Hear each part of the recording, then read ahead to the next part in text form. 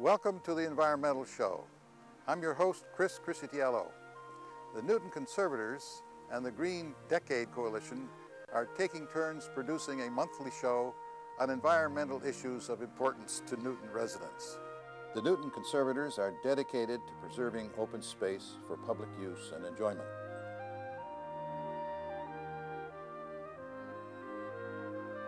On today's show, we're going to take a close look at nature in Cold Spring Park with the help of two professional naturalists.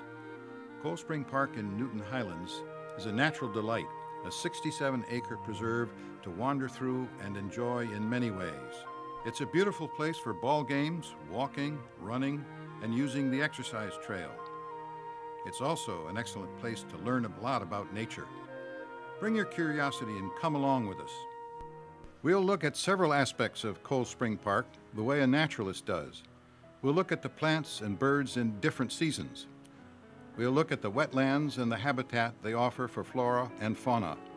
We'll see how this area has changed over the years, but managed to remain an oasis, a precious open space in the midst of dense suburbia.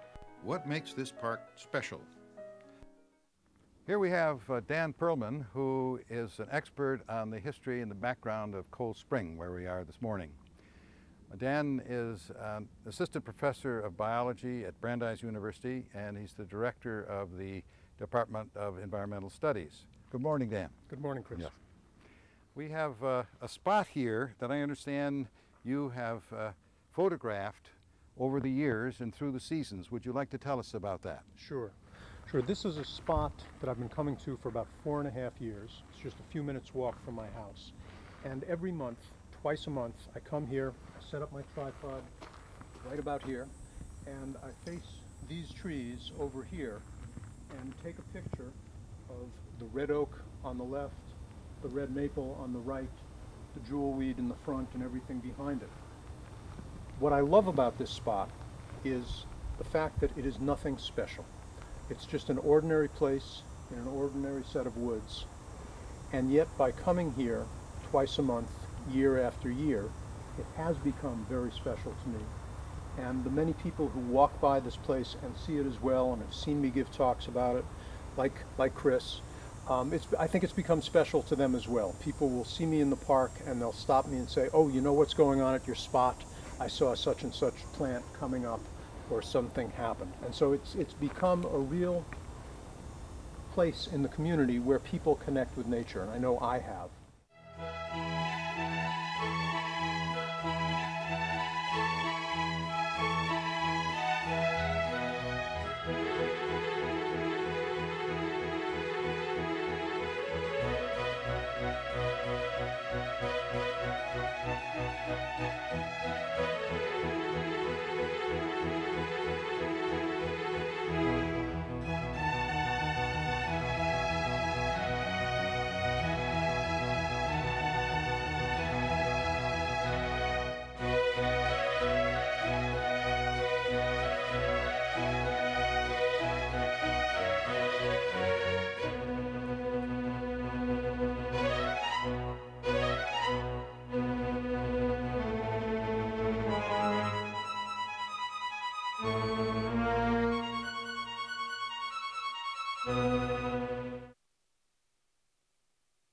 In this spot, early in the spring, there's just nothing but bare earth. And then some of the first things that come up there are 3 skunk cabbages coming up in the same spot every year. And shortly at that same time, basically, there are little violets. We see a few in here still, kind of buried underneath everything else. Shortly after that, we have the cinnamon ferns that come up. These are the remnants of those. And then we begin to have Canada Mayflower, tiny, beautiful little things, the state flower, they come up behind. And then pretty soon we get the knotweed, and the main component here is the jewelweed, or touch-me-not, that comes up, and some years it grows as high as the top of my chest. So all of this stuff comes up in different waves, going and coming, and throughout it all, we have the red oak on my right, the red maple on my left, and a nice, lovely piece of poison ivy growing up here. This is the part of Cold Spring that I refer to as Cottonwood Alley. There are these gigantic cottonwoods growing here. We don't have mature cottonwoods growing anywhere else in the park, just in this one spot. And as you can see, this one that we're coming up on now, for instance, is really quite a magnificent tree. It's very, very large. Dan, this is a remarkable spot. These cottonwoods are enormous trees. They must be going up a good 75 feet or more in the air. As I understand it, it's a species that grows near water. That's true, Chris. It does like water. It likes having its feet a little bit wet. Out west, they are one of the main trees that grow along rivers. It's interesting. These cottonwoods probably shouldn't be here. I've looked at some U.S. Forest Service maps, and they show that the range of the cottonwood is south and west of here. There is a bit that comes up the Connecticut River, but there shouldn't be any of these in eastern Massachusetts. And Dan, why do they call them cottonwood?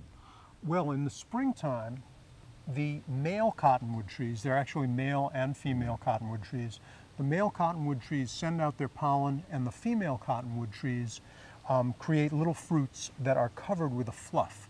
And so this cottonwood alley in a good year will have a ½ an inch of white fluff all along the ground, very soft, very smooth, and you will see in certain areas the cotton blowing through the air. But the mystery remains, how did these cottonwoods get here? I haven't heard from anybody. It looks to me like somebody must have planted them here. We don't know who, we don't know when. And the interesting thing is, even though these large trees are very happy growing here, there are no young cottonwoods in the area. On the other side of Cold Spring Park, in the new swampy area, you do see some young cottonwoods, but I've never seen a single seedling or sapling over here. Yeah. Dan, what are these evergreens? White pines, which were probably the most magnificent tree in all of New England when the European settlers first came here. Some of the white pines that had been growing undisturbed for centuries were as much as 5 or even 6 feet in diameter. Just magnificent trees, some of them over 200 feet tall, and the very best of those were used by the British Navy as masts for their warships, and as such they were a very important strategic product because England had run out of all possible mast trees, and so these were precious to them. What alien or non-native species have come into this area? One of the interesting things is, when we look through a wooded area like Cold Spring, and Cold Spring, remember, was never completely cut. This is one of the rare areas around Boston that was never completely cut. Nonetheless, in a place like suburban Boston, probably a third of the plant species we see here, maybe even 40%, are not native because we've had so many hundreds of years of imports through the port. Underneath these white pines, Chris, over here, we have a little white oak, and behind us over here we have, looks to me like a black oak. And what's interesting here, there are a lot of oak trees in this forest. What's interesting is we can see all kinds of leaf damage here. Clearly somebody has been eating all these leaves.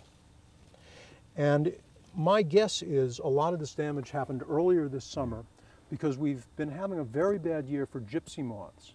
Gypsy moths were imported to this country in the 1860s to start a silk moth industry.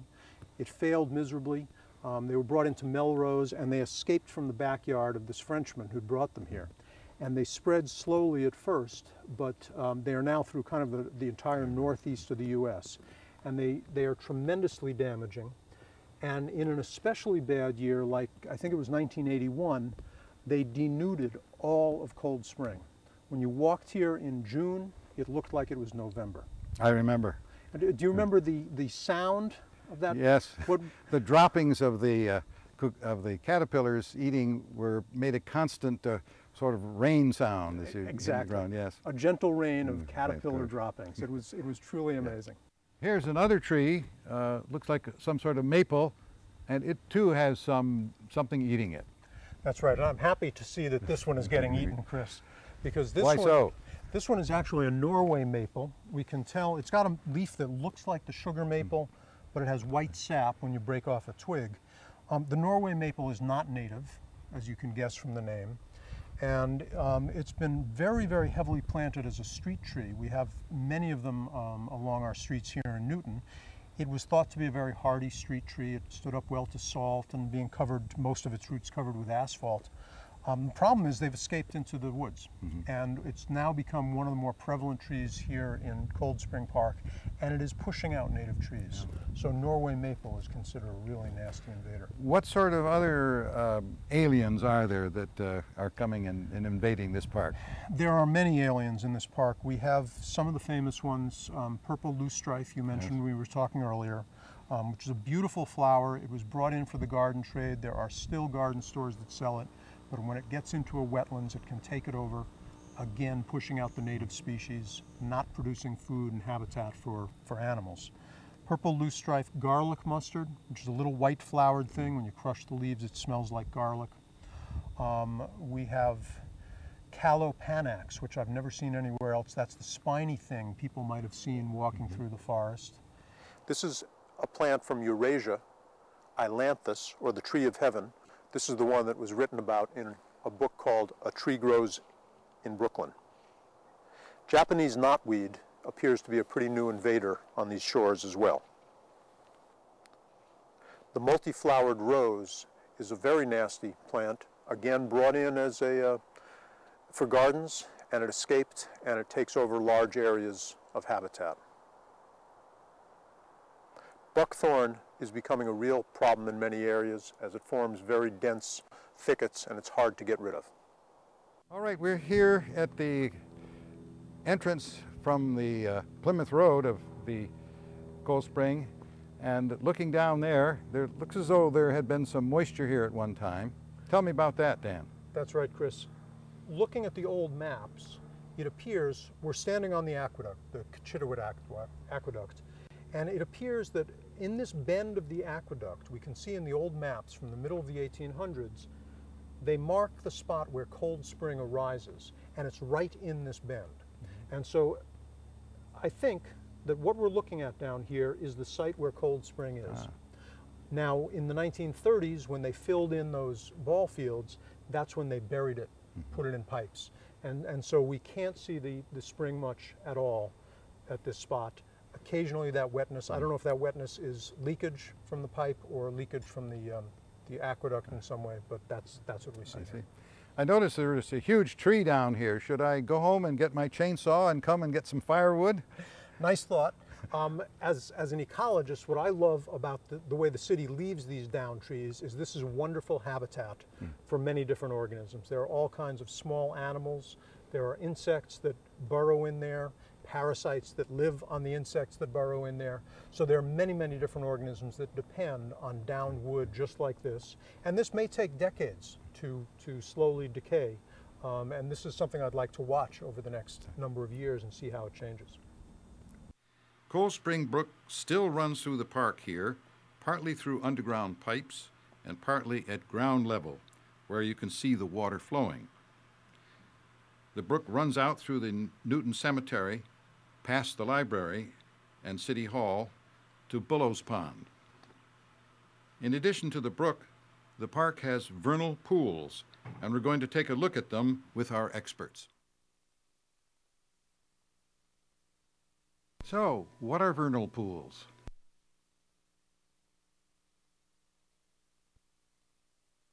I'd like to introduce Dr. Jon Regosin. He's in the Natural Heritage and Endangered Species Program of the Commonwealth of Massachusetts Fisheries and Wildlife Service.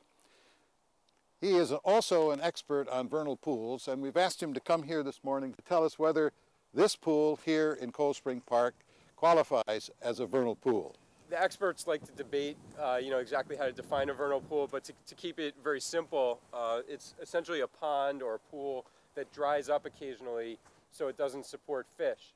And if there aren't fish there as predators, then a lot of insects and other invertebrates can occupy the vernal pool. And also many amphibians like to lay their eggs in vernal pools, again, because the eggs won't be eaten by fish. So John, what is the history of vernal pools in Newton? Do we have pretty much the same number that we used to have, or has it changed over time? Well, Dan, it seems pretty clear that there were at one point in time many more vernal pools here in Newton, and many of which have presumably been filled in over the years. Because you don't have to go very far out to some of the outer suburbs like Weston and Lincoln, and out there are still hundreds of vernal pools in some of those towns, literally. And here in Newton, we have maybe a dozen or so vernal pools left. Wow. Now, I understand that vernal pools are protected by law in the Commonwealth. And if we were to draw a little perimeter around here to protect this vernal pool, would that be sufficient for the organisms that live there, or what would we need to actually protect the organisms that live here? Yeah, that's a really good question. Unfortunately, it's not that simple to protect the vernal pool, because you're absolutely right that in Massachusetts, the actual pool, the wetland itself, is very well protected, but many of the organisms, the amphibians that are breeding in the vernal pool, are actually living in the forests around the vernal pool. So for example, one of our most common pool breeding amphibians, the spotted salamander, goes to the pool for a few weeks in the spring, and the rest of the year it's underground in the forests around the pool, and those animals can be living easily 1,000 feet away from the pool at times. So they really need the forest around the pool, and that's one of the big problems that we're facing today, is that a lot of that forest land around the pool is often being developed.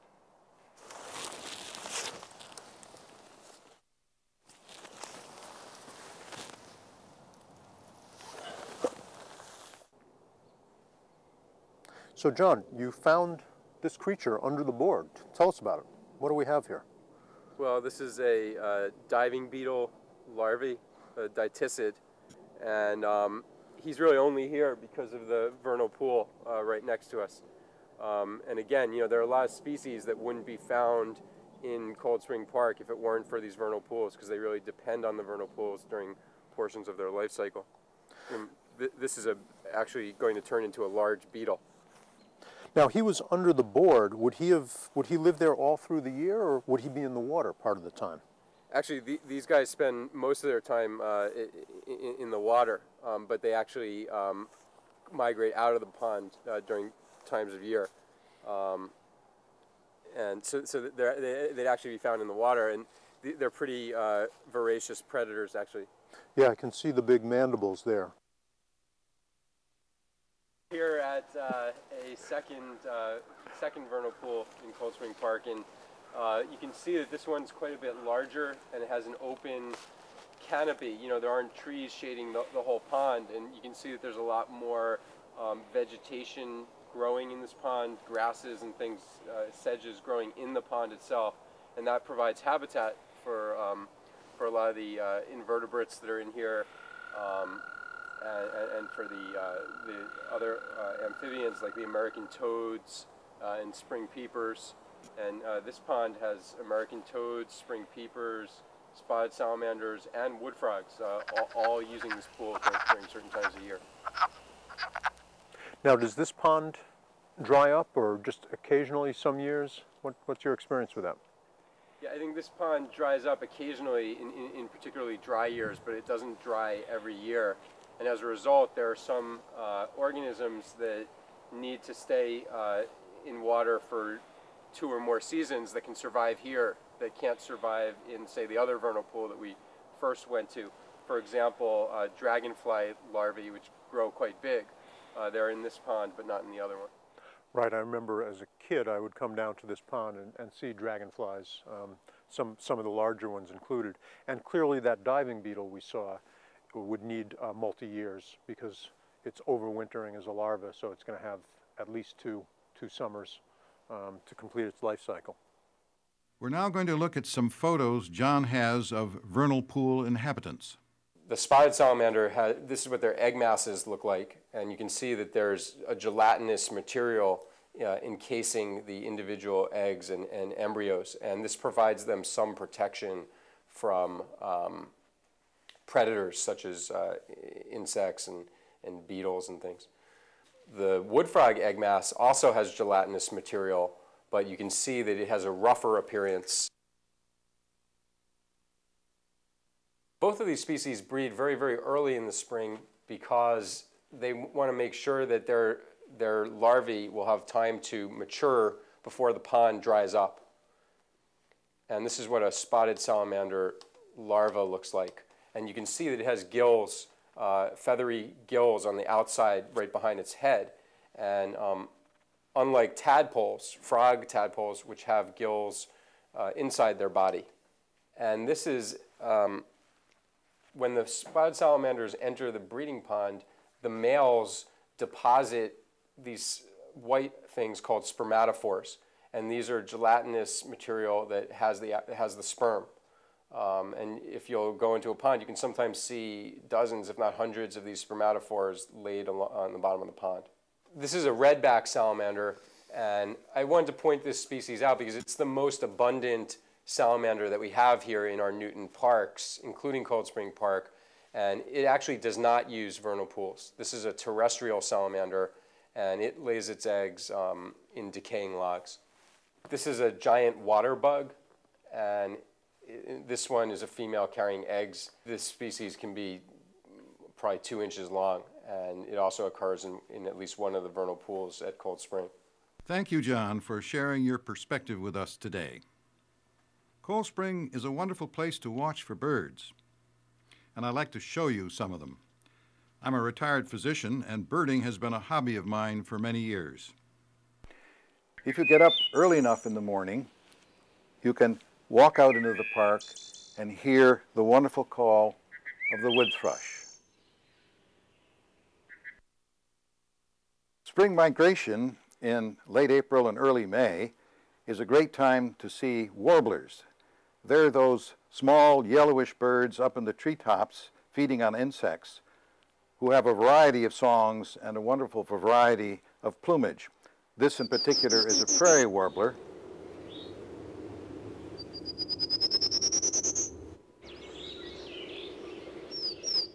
Another very common warbler that migrates through Cold Spring is the yellow-rump warbler.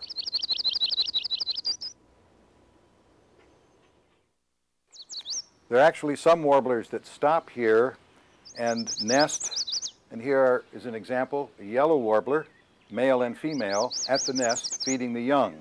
You can see the male yellow warbler with the reddish stripes on his breast feeding an open mouth. The best time to go searching for warblers is in the spring when they're all singing. You can identify them by voice as well as by plumage. If you wait until the fall, you encounter these same birds coming through on their way south, but their colors are much faded and they don't sing, so they're more difficult to identify. Here's another yellow bird that's often seen in the park, but it's not a warbler, it's a goldfinch. You can see from the characteristics of its beak that it's a seed eater, and you can often see it flying among the shrubbery and bushes searching for seeds such as thistle seeds. Here's a downy woodpecker seen year-round in the park. Here he is in the process of making his hole. These birds breed in the park, and you can hear their whinnying call all through the seasons.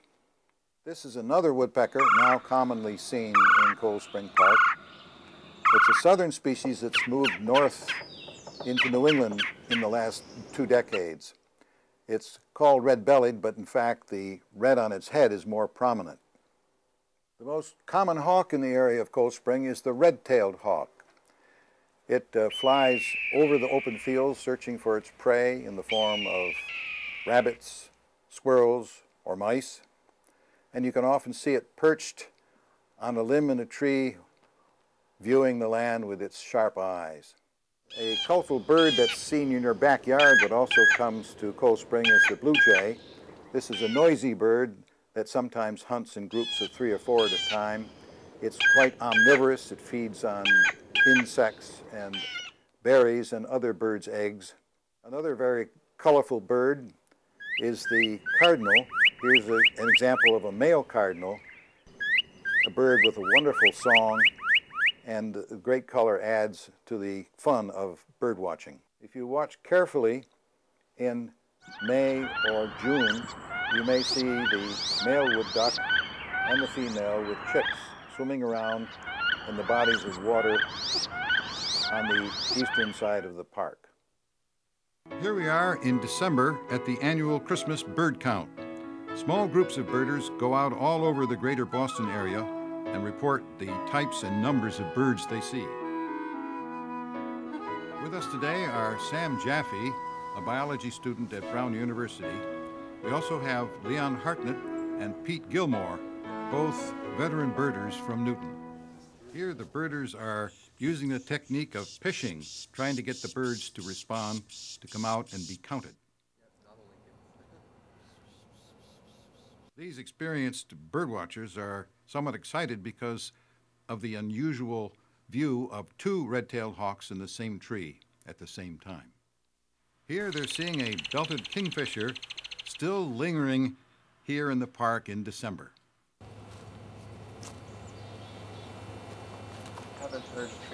That's a downy woodpecker you hear pecking on the tree.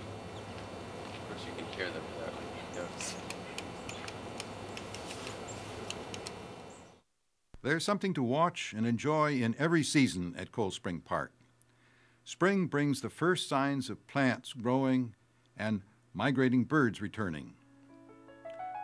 Summer is luxuriant with greenery and flowers, butterflies and birds. In the autumn, leaves burst into a glorious display of color before falling back to earth, and opening wider vistas through the unadorned branches and limbs. In winter, nature at Cold Spring Park rests except for some hardy evergreens, beautiful red berries that serve as food for the birds, skiers, and snowstorms. As we leave, we're grateful that this area has been preserved as open space. It's not a pristine forest or meadow. It has been affected by human intervention. New species of birds and plants, insects and amphibians have taken advantage of the changing habitats and have come to call Cold Spring Park home, even as other species have moved on or become endangered. This oasis in the middle of Newton is, in its way, a microcosm of what's happening to nature worldwide. And it's an important place to teach our children and remind ourselves of what we need to do to preserve our natural heritage.